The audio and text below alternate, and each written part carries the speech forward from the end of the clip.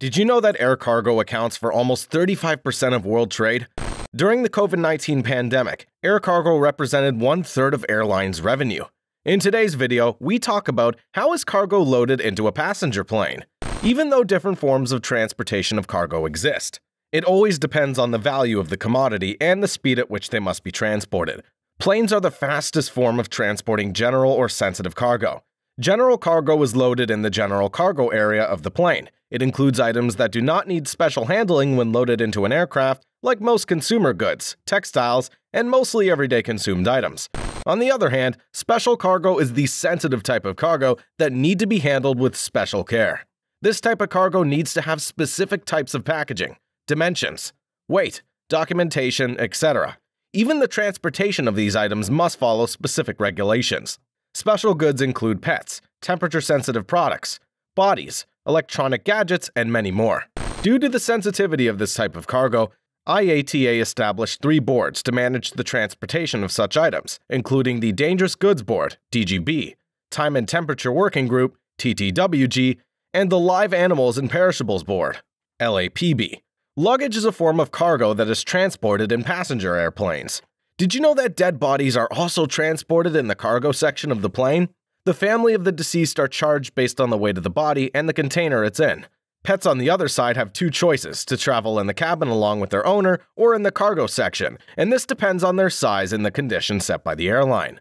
Loading and unloading cargo into an airplane is a very time-sensitive process, since airlines make profit by flying and not by parking planes. This makes the use of special machines and a well-experienced ground crew very significant to not delay the departure of an airplane from the airport. The process of loading cargo into a plane starts from when a passenger checks in at a counter at an airport. A system of conveyor belts is what carries luggage from the check-in counter to different parts of the airport. These conveyor belts are normally kilometers long. From the check-in counter, the baggage gets carried on a conveyor belt to different conveyor belts where it finally lands on a baggage carousel. At this point, the baggage is still in the airport building.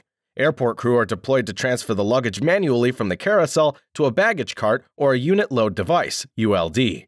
These are 2 different ways of carrying the luggage and loading it into the airplane. For now, let's talk about the baggage cart and discuss ULD later in the video. The airport crew transfer all the luggage manually to several baggage carts. The baggage carts are then connected to each other to form what looks like a train of carts. The carts are then towed using a towing tractor to leave the airport into open air, heading towards the airplane bay where it's parked. Now that the baggage cart arrives at the cargo section of the plane, it's now time to load it into the belly of the airplane. The cargo compartment is unfortunately above the level of the baggage carts, several feet higher than the ground level. Hence, the luggage cannot be loaded manually. A special ground support equipment is summoned to do the job. It's called a belt loader. This belt loader system is simply a mobile conveyor belt that's carried on top of a truck. The truck that carries the belt loader has many controls installed on it to raise its level or even adjust the inclination for loading or unloading luggage. The belt loader has a conveyor belt installed on it, which is powered by a motor that goes both directions depending on if the luggage is loaded or unloaded.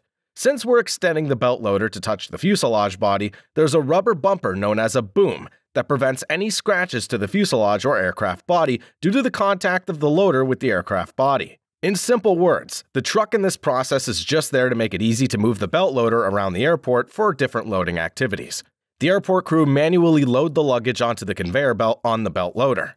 The baggage then travels upwards and is then collected by the crew again manually to arrange it in the cargo compartment once it's inside the plane. Now back to the other loading process known as the unit load device or ULD. The ULD is a standard container that's pre-fitted to suit different types of aircraft. For example, a ULD on a Boeing 777 is different to that of a Boeing 747. The dimensions are standard for specific aircraft types. The International Air Transport Association, IATA, regulates ULDs sensitively. Each ULD is classified by its type, serial number, and airline name and details. The best thing about ULDs is that no manual work needs to be done by the aircraft crew to manually arrange luggage inside the cargo compartment.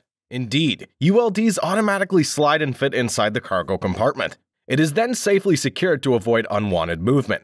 In this case, by using ULDs, you avoid the movement of luggage from the baggage cart onto a belt loader and then manually injecting it into the cargo compartment like in the baggage cart process.